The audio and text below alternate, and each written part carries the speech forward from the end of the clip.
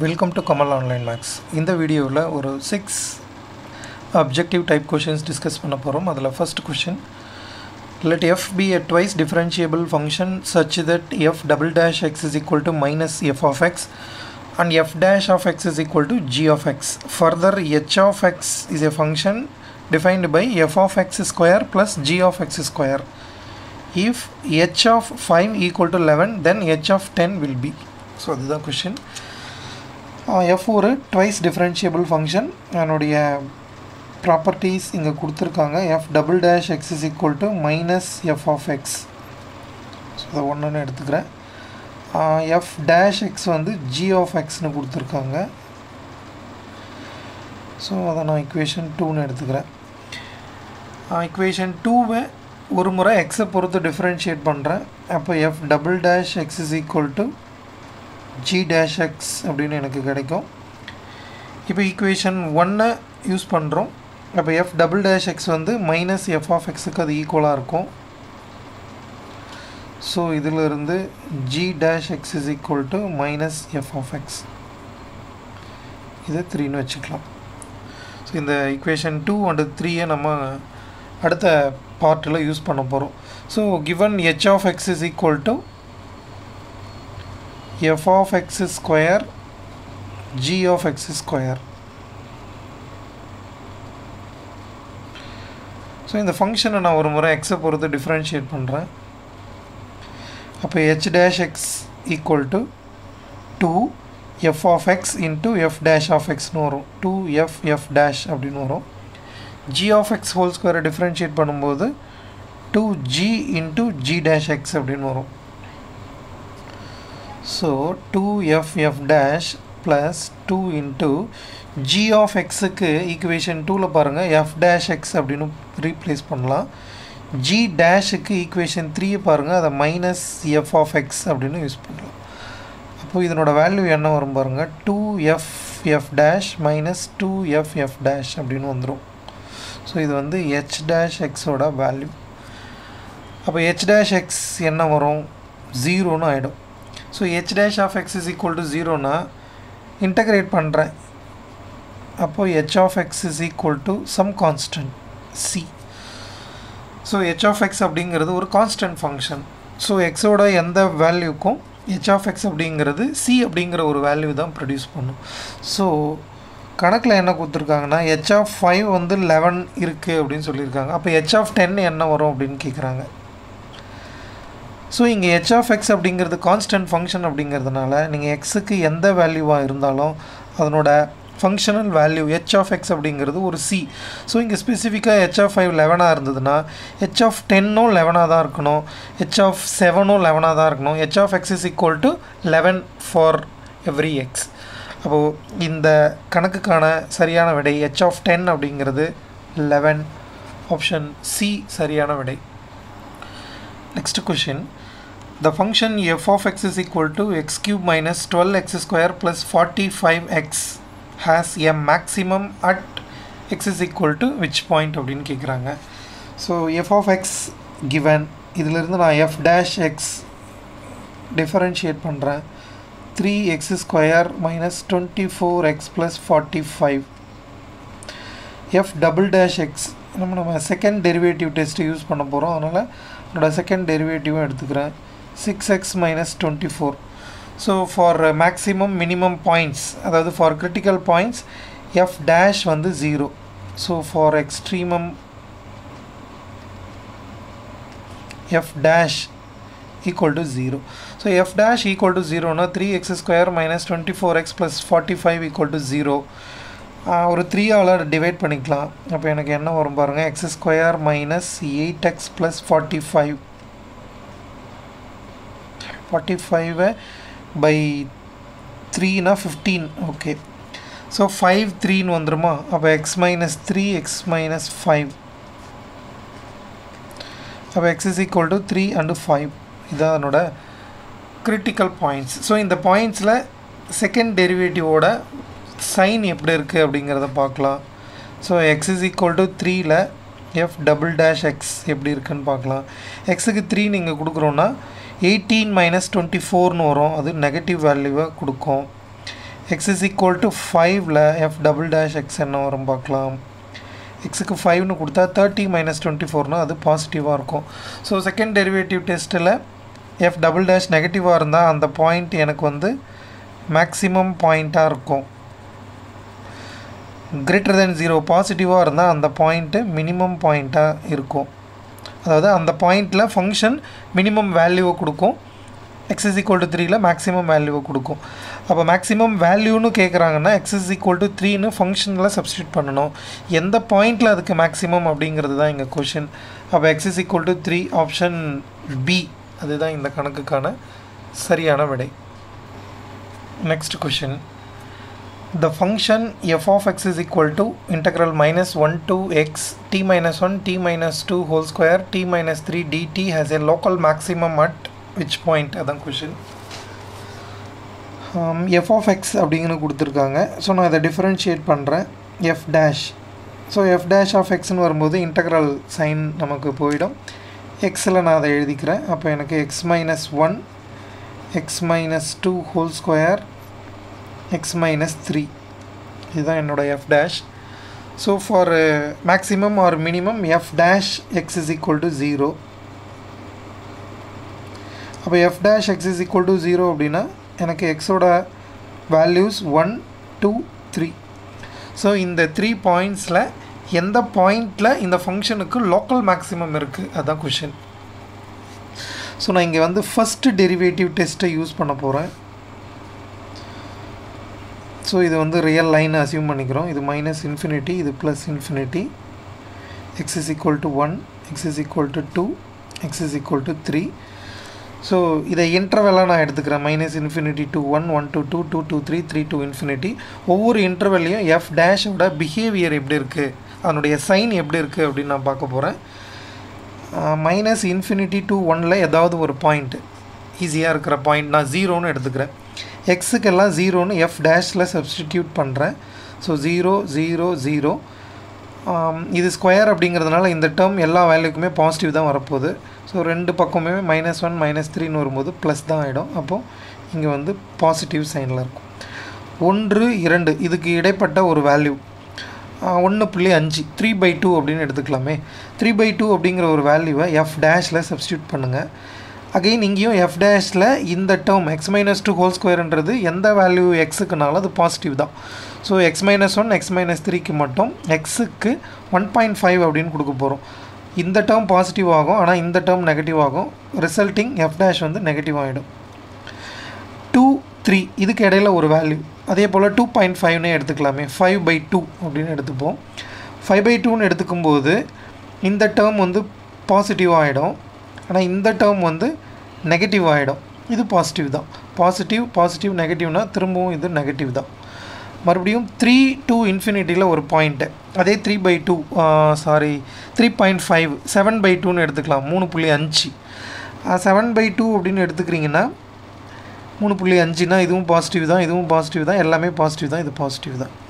So first derivative டெஸ்ட்டில் என்ன நம்ம புரிஞ்சுக்கலான்னா, அந்த பாயிண்ட்டுக்கும் லெஃப்ட்டுக்கும் ரைட்டுக்குமான சைன் சேஞ்சஸ் பாசிட்டிவ்லேருந்து நெகட்டிவ்க்கு மாறுது அப்படின்னா அந்த பாயிண்டில் வந்து லோக்கல் மேக்ஸிமம் இருக்கிறதா அர்த்தம். திரும்பவும் அதே போலவே நெகட்டிவ்லேருந்து பாசிட்டிவ்க்கு மாறுது அப்படின்னா அந்த பாயிண்டில் லோக்கல் மினிமம் இருக்கிறதா அர்த்தம்.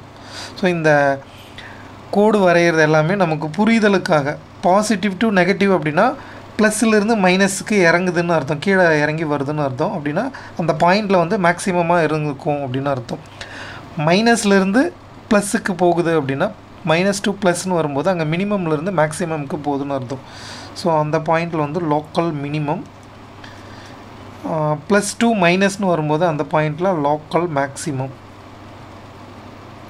கொஷின் வந்து எங்கே அதுக்கு லோக்கல் மேக்ஸிமம் இருக்குதுன்னு கேட்குறாங்க. So x is equal to 1ல் தான் இந்த f of xக்கு லோக்கல் மேக்ஸிமம் இருக்கும். ஸோ இதுதான் இந்த கணக்குக்கான விடை. Next question. The singular solution of the PDE is at equal to px plus qy plus p by q minus p is. So இந்த partial differential ஈக்குவேஷனோட singular solution என்ன அப்படின்னு கேட்குறாங்க. So இது வந்து கிளைராட்ஸ் ஃபார்மில் இருக்குது.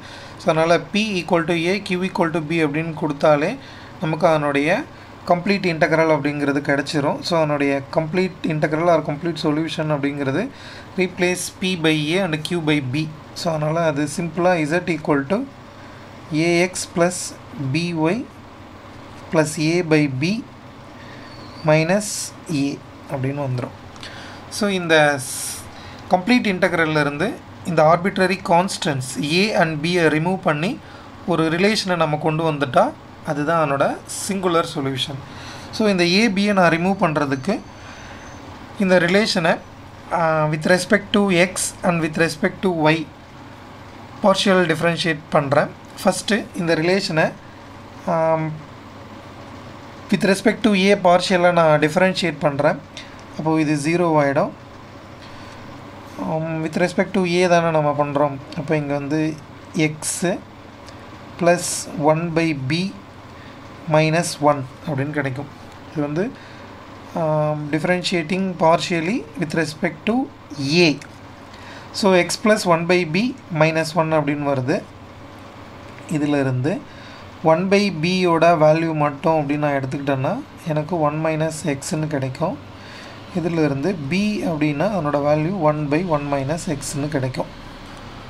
ஓகே, இப்போ அடுத்ததாக இதே ரிலேஷனை with respect to B பார்ஷியலாக differentiate பண்ணுறேன். அப்போ 0 equal to with respect to B தான் நம்ம பண்ண போகிறோம். இது 0 ஆகிடும். BY டிஃப்ரென்ஷியேட் பண்ணால் Y மட்டும் வரும். A by B, B வந்து டிவிஷனில் இருக்குது. அப்போ minus A by B square அப்படின்னு வந்துடும். A 0 ஆகிடும், ஏன்னா நம்ம பார்ஷியலாக Bயை பொறுத்து தான் பண்ணுறோம். அப்போ 0 equal to Y minus A by B ஸ்கொயர்னு வரும். R Y equal to A by B square அப்படின்னு வந்துடும். ஸோ நம்ம ஆல்ரெடி Bயோட வேல்யூ தான் கண்டுபிடிச்சிருக்கோம், 1 by 1 minus X. R B square into Y equal to A.